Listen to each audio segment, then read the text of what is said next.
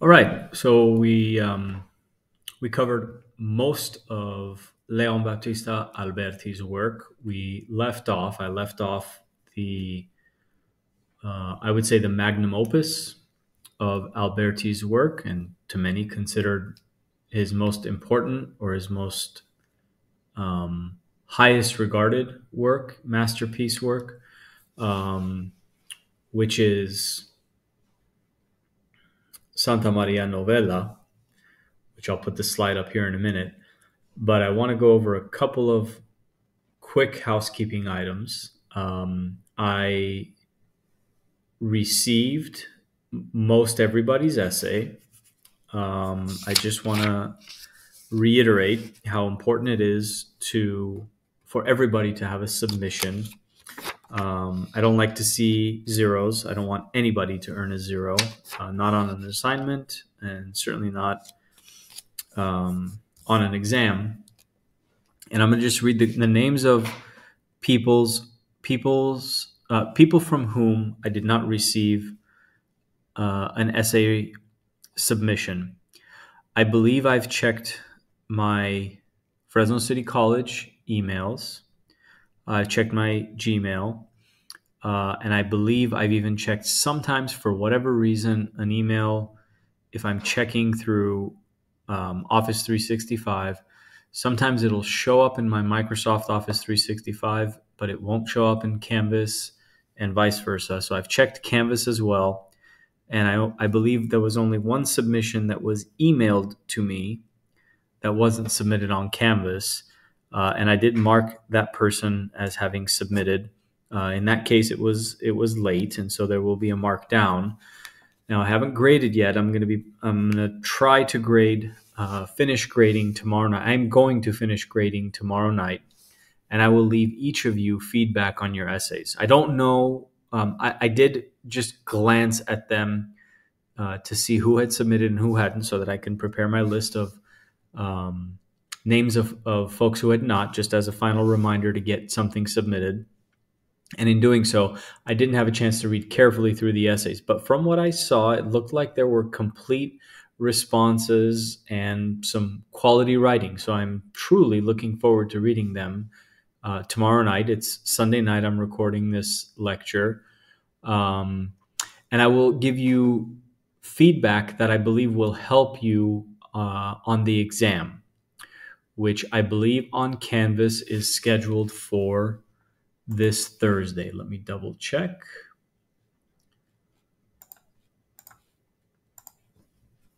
And that feedback is important because the exam is coming up. Yes, it's scheduled for February 2nd, which is this Thursday.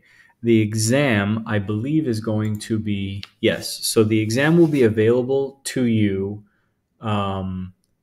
really Wednesday at midnight. So at the end of the day, Wednesday, 11:59, or at 12 a.m. Thursday morning, the exam will be available for you to take. And you can take it anytime from midnight Thursday to 11:59 end of the day Thursday. So you basically have a 24-hour window to complete the exam.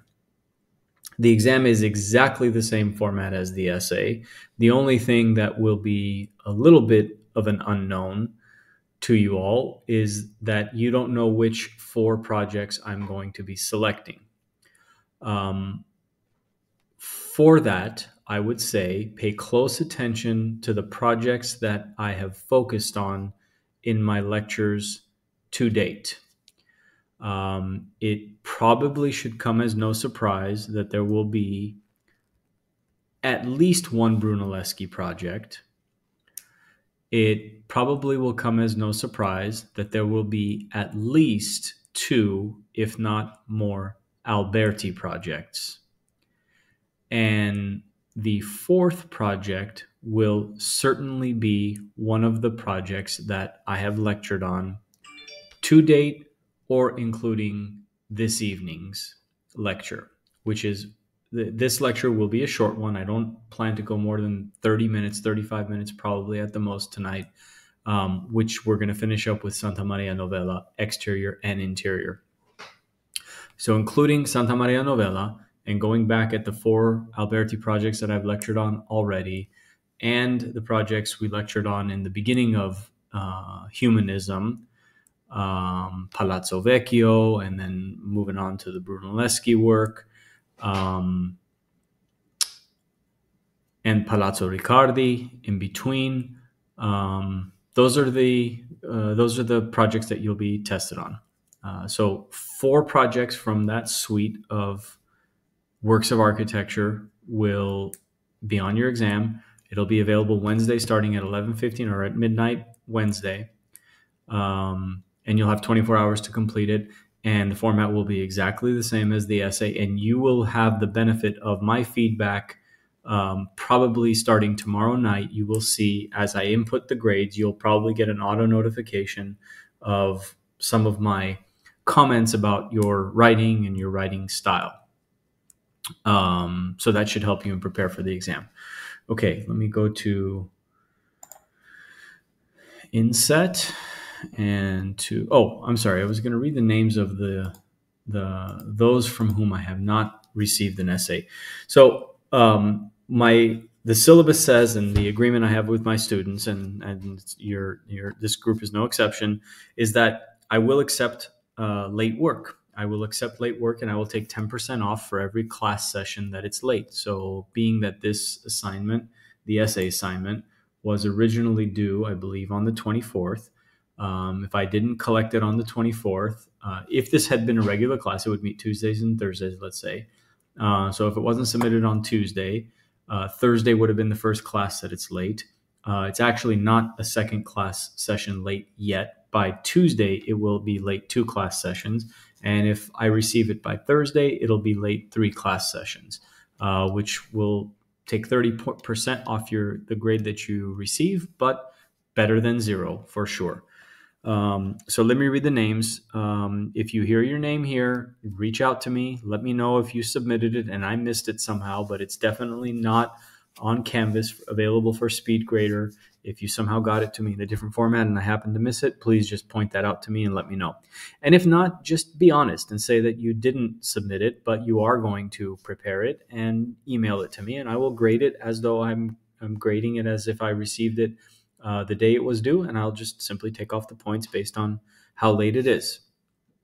Preston Baker, Castiel Castle, Jessica Trujillo, Sarahi Marquez, Donna Orejel Torres, Esmeralda Vasquez, Isaac Robles, Justin Sudith Tanvongse, and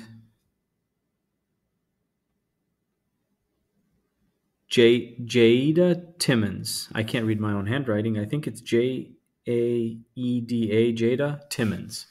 So if you heard your name, I did not receive your essay and I don't have a way to grade it tomorrow night when I do grading. So please, if you have completed it, get it to me. And if not, work on it tomorrow and get it to me before the end of the day.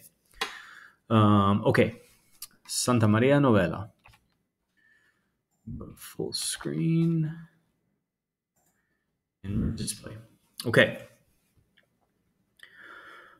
So we've gone through the prior works of Alberti. You've seen Palazzo Rucellai. You've seen, let me just get the names down here. Okay, so we started with Palazzo Rucellai. We looked at the Tempio Malatestiano, which is the bishop for whom it was designed, named after the bishop for whom it was designed. We saw the church at San Sebastiano. We saw the church at Sant'Andrea with the grand Roman arch at the entrance. And finally, we're ending with this one, which is Santa Maria Novella in Florence, Firenze.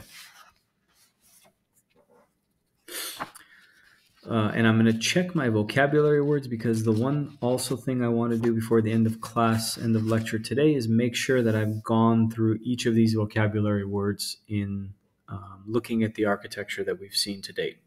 Okay, Santa Maria Novella, 1470. So at the really towards the second half of the 15th century, Cinquecento, Florence, as I mentioned. Leon Battista Alberti is the architect. And this is really the first. So, like all of the Alberti works that we've seen to date, this is really a facade, which is the front portion, the sort of public facing side of the building that's planted on an existing basilica. So the building predominantly is there, and Alberti's commission is to basically give it a new front face. Facade, the word face comes from the Latin word facade.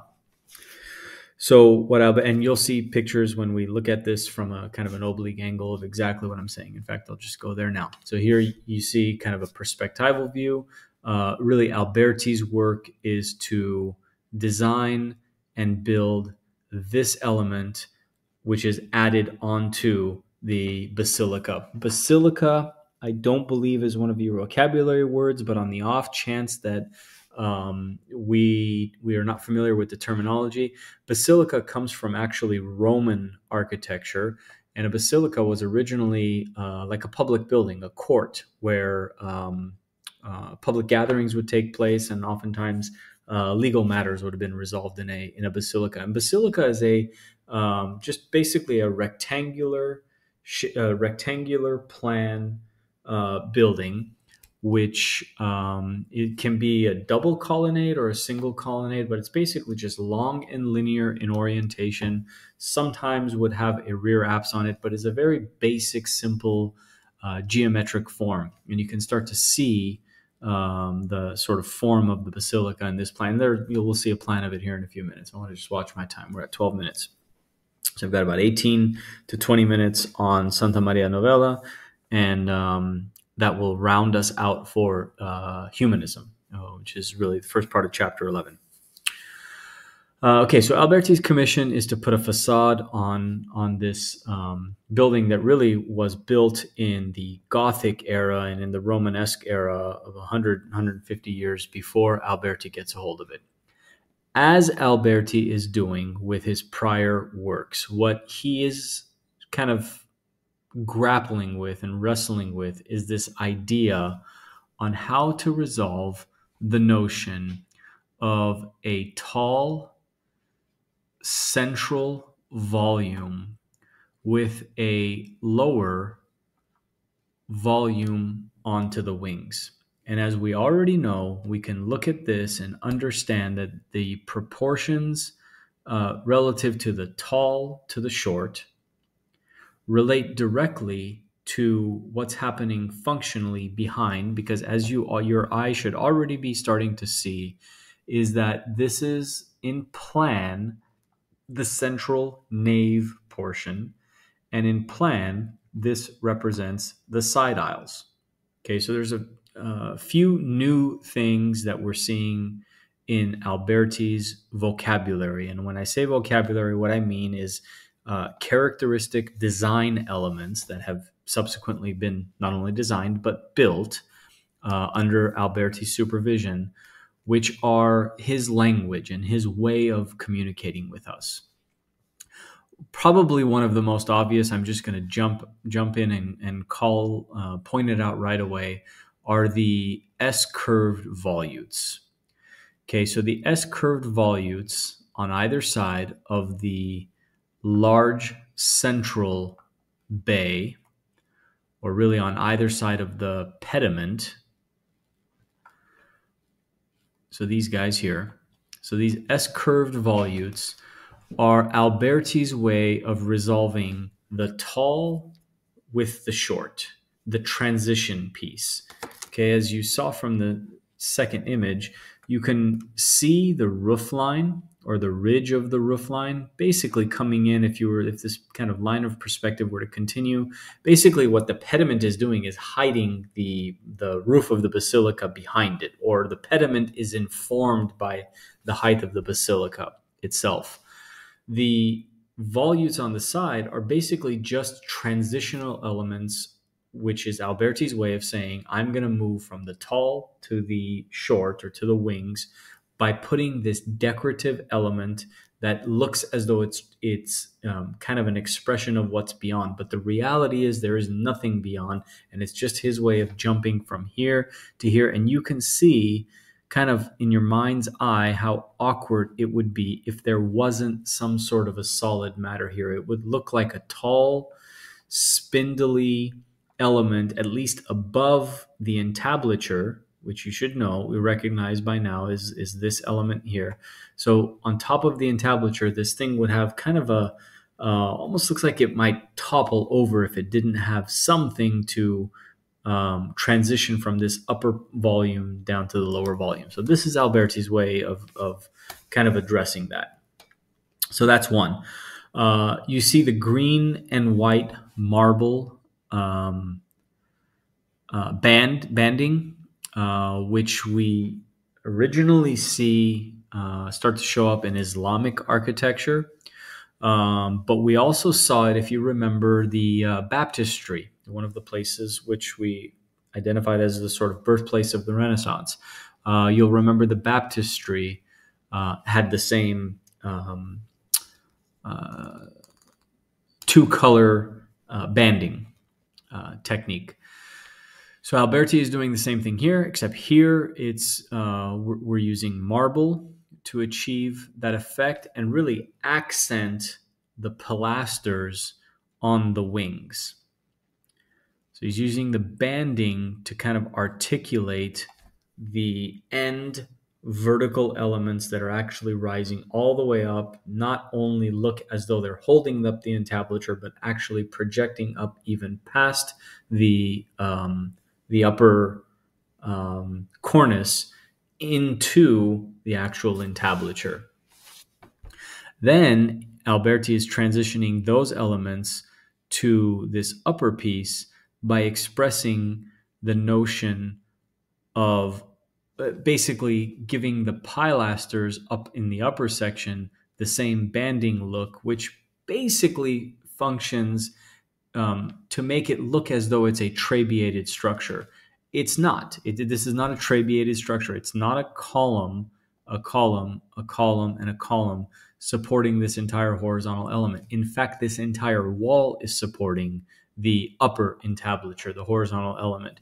But that's not what our eye sees initially. And if we're not focusing and paying attention and kind of honing in as we're doing in these lectures, because we're learning about the sort of architectural elements and the significance of them, 9 out of 10 people, or 99 out of 100 people, or whatever, 9,999 out of 10,000 people that pass by this aren't going to do to the close reading or the deep reading that we're doing. And for really those people, when you just kind of glance at it, or in passing to the untrained eye when you're looking, what you're seeing is these vertical banding elements giving the effect as though those elements are holding up the upper pediment. So it's really affect that Alberti is using in this kind of upper technique. The solar symbol up in the upper pediment here is known as the Florence solar symbol. So he's kind of giving the architecture, he's sort of grounding it in local cultural context, if you will. So he's basically drawing from who he's building for, which are the Florentines. We talked about the upper green and white pilasters. The frieze here kind of ties the entire thing together. There's a very kind of a clean horizontal transition which separates the upper portion from the lower section. We certainly talked about the S-curved volutes, which are his way of transitioning from the high to the low. And really probably the most important thing that I want to highlight, and that theoreticians and architects like to highlight in Alberti's work, especially here at Santa Maria Novella, is the use, and this is why we're studying humanism as really the start point of the Renaissance, this sort of fascination and interest in the human body and proportion as it relates to the human body. What you will start to see, whether you recognize it or not, is a repetition of the square proportion. These rectangles are effectively made up of two perfect squares stacked on top of one another. And then square and square stacked on top of one another. And the proportion of the vertical of this S-curved volute is exactly in proportion to the horizontal of the S-curved volute. Even the circle here is the primary geometrical element that we're seeing, which is the circle, but our minds are also seeing the square within which the circle is inscribed, and that square repeats itself up here. And really the best diagram of that is this diagram, which comes from the Vitkover text, which I talked about in the prior lecture. Let me jump real quick. Here we go. This is the diagram that I wanted to point out. So if you kind of do a simpler, so the left-hand side of this diagram is basically an elevation, a drawing of the front face of this facade in detail with all of the articulation of the facade. What we're seeing on the right-hand side being done, and then this diagram is in the Vitkover text, what you're seeing on the right-hand side is basically a simplification of those elements such that the articulation is taken away, but the massing and the main geometrical elements are kept together. And you can start to see the repetition of the square, first of all, here, just in the sort of dotting along the entablature. But you also see the square proportion here, which can then be broken down into 1, 2, 3, 4 squares. And that repeats to define really the top element. And the top of the pediment, you can see, is directly in proportion to the vertical. This is the lower piece. So the lower element of the facade has a vertical proportion that can be understood by this diagram as being 2 squares tall. I hope you guys can see that in this diagram. The upper portion has exactly the same dimension. It is 1, 2 squares tall. Now it only gets to that point at the center, at the upper point of the pediment, or at the ridge line, if you will. But our mind understands that. This is kind of the main principle of humanism, is that when we see things, whether we can articulate them or not, or whether we can recognize them, kind of overtly or not, our mind is seeing those things. Our mind is seeing that the proportion of the bottom element is 1-to-1 proportion to the top element. Our mind is seeing this large square sitting on top of this large square, and that these two elements on the side are 1/2 of this large square. So you can see this kind of repetition of the square proportion in this facade, which governed the design that Alberti set out to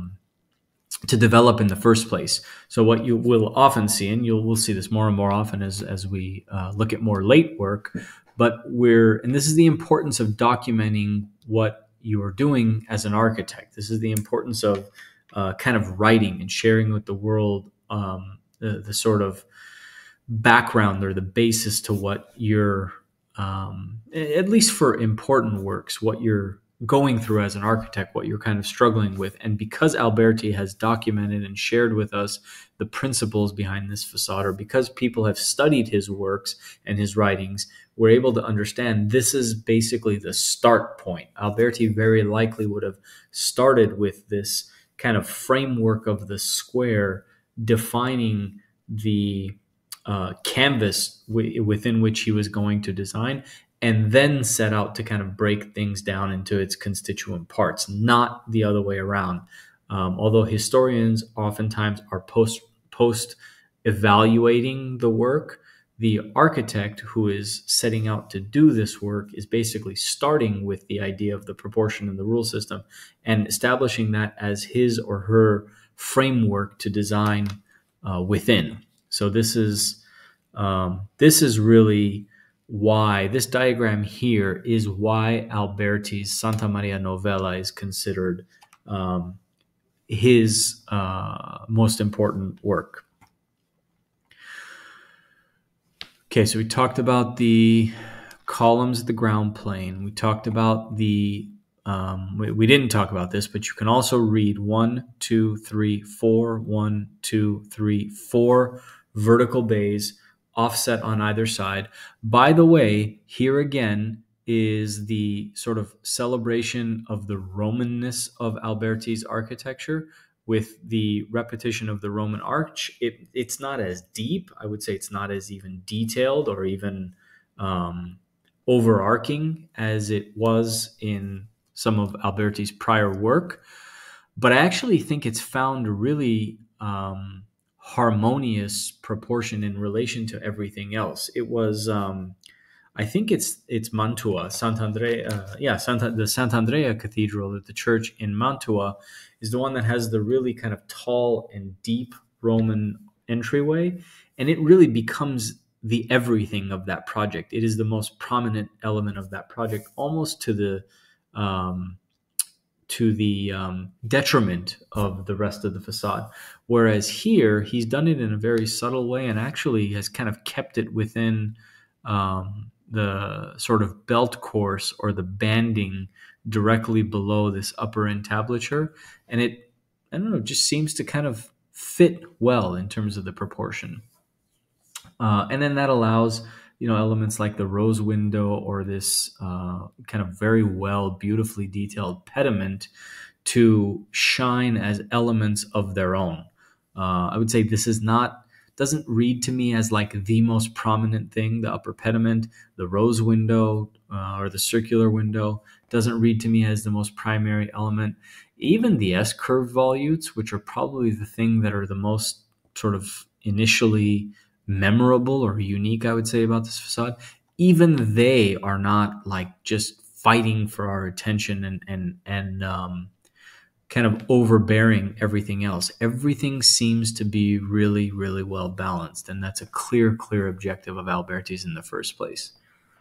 Here's another great view of the front facade and the bays and the way the doors into the side aisles seem to just kind of fit well with the way he's broken down the facade. It's his, I would say, his most refined work. There's no question that Santa Maria Novella is Alberti's most refined work of architecture. Before I move to the inside, I wanted to go back to this plan. So really the basilica, the basilica is a clear, kind of a clean rectangular form is its most common plan orientation. In this case, the basilica does have just a really kind of a small transept projection off the nave, which really makes it kind of slightly a cruciform plan. But again, still predominantly, rectangular basilica plan. The nave, the side aisles, as we've talked about, these chapels, which I'm going to call your attention to in a moment, and then the crossing, and then the choir or the rear chancel is really where the altar is towards the back. And then this is the new sacristy that the Medici family commissions after the church is built. Okay, a couple things with respect to the interior. So the banding, the green-white marble banding, continues in a similar fashion on the inside, but here we have the black and white. So this is the kind of polychrome effect that we saw on the front facade is making its way to the interior, and we're seeing that expression as the banding that's really defining the archways. Something very, very interesting, couple of very interesting things about the interior of this church, Alberti's work here. I think I talked about in the prior lecture about trompe l'oeil, and we're going to definitely learn more about trompe l'oeil when we get into the High Renaissance and even in the Baroque, which is the literal definition of trompe l'oeil is the trick of the eye. And so even as early as the Greeks, architects are playing games to kind of achieve desired effects with geometry, with spacing, to kind of trick our eyes, to fool the eye, as the term goes.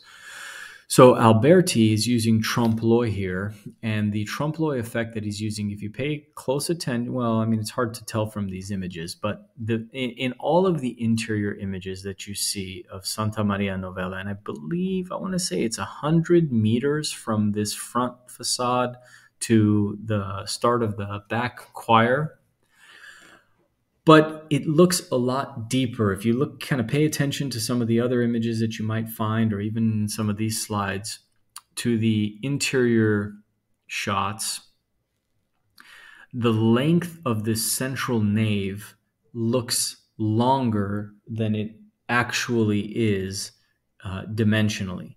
And the way Alberti achieves that is the distance between these columns, or the column clusters that really support the arches, along this colonnade, along this line of columns and along this line of columns, is decreasing as you are graduating or moving through the nave.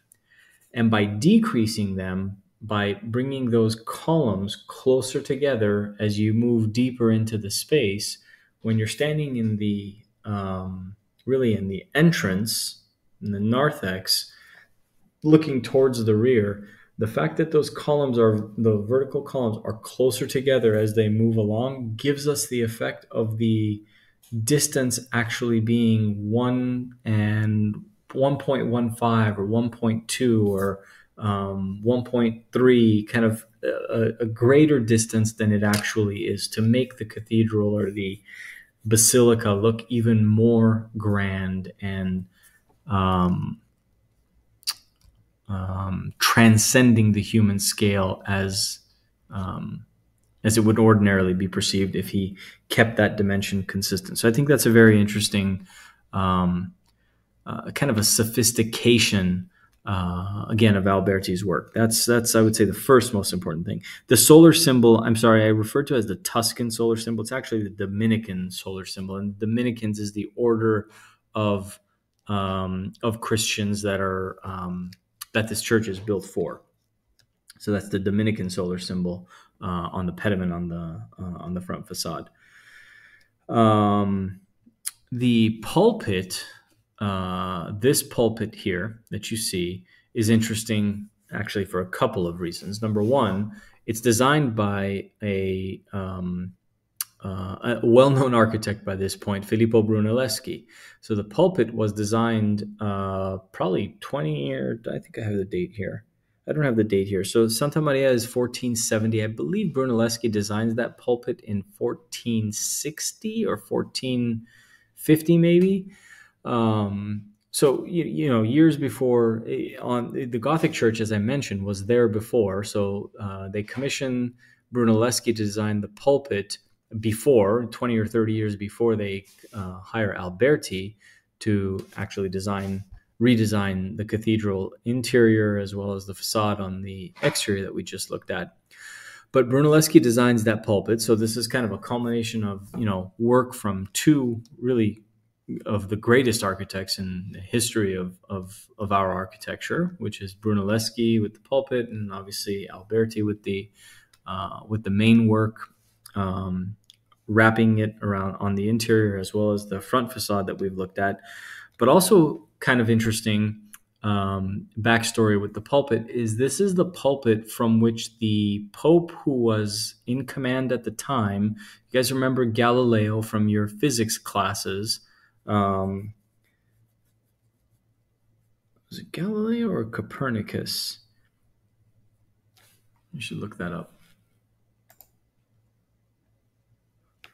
Yeah. So from this pulpit, the the father, who was the leader of the church at the time, Father Tommaso Caccini, actually, it's from this pulpit that he denounced Galileo's theory, rejected Galileo's theory that the sun is actually the center of our solar system and the Earth and the planets are actually orbiting around the central sun, which was considered heresy at the time. It was preposterous that somebody would propose that the sun is the center of our universe. We are the center of the universe. Our human existence is the center of the universe, not the sun.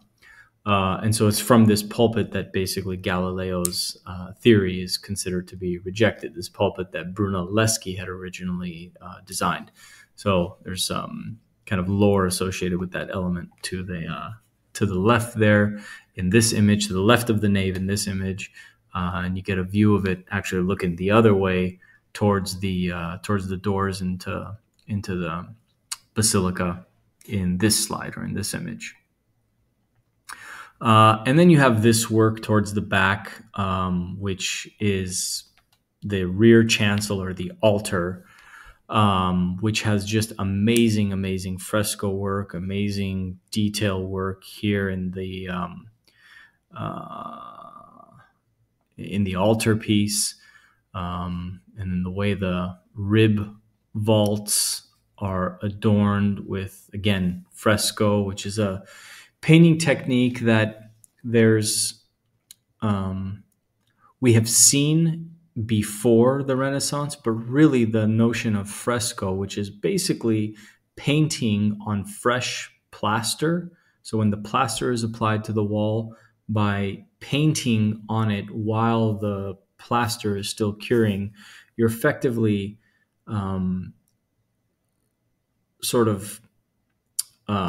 casting the pigment into the material and is making the wall, the mural, if you will, look much more permanent. If you've seen murals, even driving in and around Fresno, you can kind of tell when sort of paint is applied to a surface. The paint is the sort of superficial layer. It's something that's been applied onto.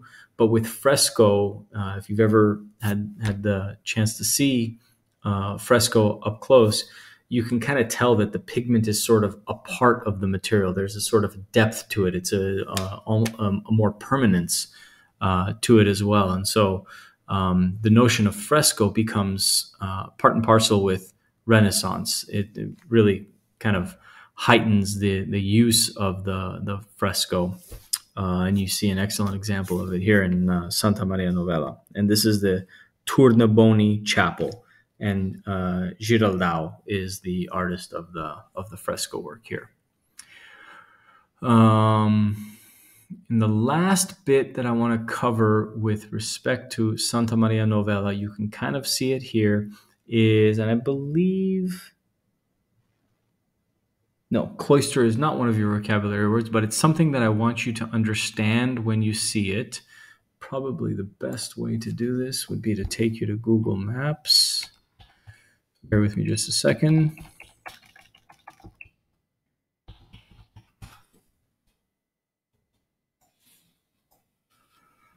Move this here.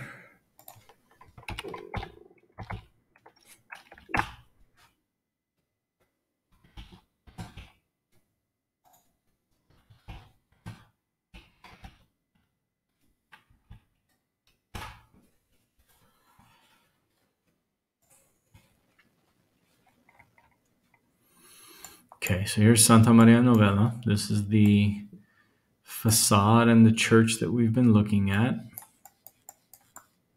here. And the two kind of last things that I want to call your attention to are this element here to the right, and then there's another similar element there to the left, and that's called a cloister. And a cloister is something that you'll see a lot in religious architecture, and we'll certainly see more cloisters. I may have touched on it a little bit with L'Ospedale, one of Brunelleschi's work, non-ecclesiastical works. If you guys remember the orphanage, has a really beautiful cloister on the inside. The cloister is basically more often than not will have the building itself will be one side of the cloister. And it doesn't necessarily need to have 4 sides, but if it has at least 3 sides, which are defined by an open edge on one of the surfaces, and then there's a line of columns with a roof covering over it, such that somebody can actually walk underneath. So it's closed on one side, open on the other side, and the open side kind of looks onto a semi-private open space. What you're looking at is likely a cloister. So it's basically a place where a monk or somebody who is a part of the monastic order or the monastery here. It's kind of a contemplative space, a space where somebody can kind of walk around and think and, be in prayer or be in contemplation. So there's this beautiful cloister here to the left, and then there's another cloister off to the right of Santa Maria Novella. So that's another thing that I wanted to call your attention to, because as you can see in the imagery here, Alberti takes the architecture that he's given us for the primary church and has kind of carried that and continued that articulation onto the cloister on this side as well as the cloister on that side. And you can kind of see it here. You can see the archways defining the column line, and you have this kind of beautiful semi-enclosed, semi-private space that wraps around this lush kind of courtyard on the outside. Okay, that's it for Santa Maria Novella, and that's it for Alberti.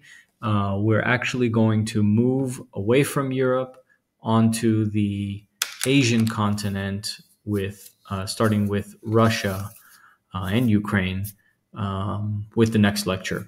So I will post the next lecture, but really start focusing this week on preparing for the exam that is on Thursday. I probably will post the lecture before Thursday, but if you don't get to it until after the exam, that's perfectly fine. But make sure you review, obviously you're watching this lecture, make sure you review the prior lecture, which is the bulk of Alberti's work leading up to Santa Maria Novella, and obviously the lecture, both lectures from the prior week in class, which is the start of humanism. Okay, let me know if you have any questions, and I look forward to reading your exams, reading your essays, grading your essays tomorrow night, and test on Thursday. Thank you.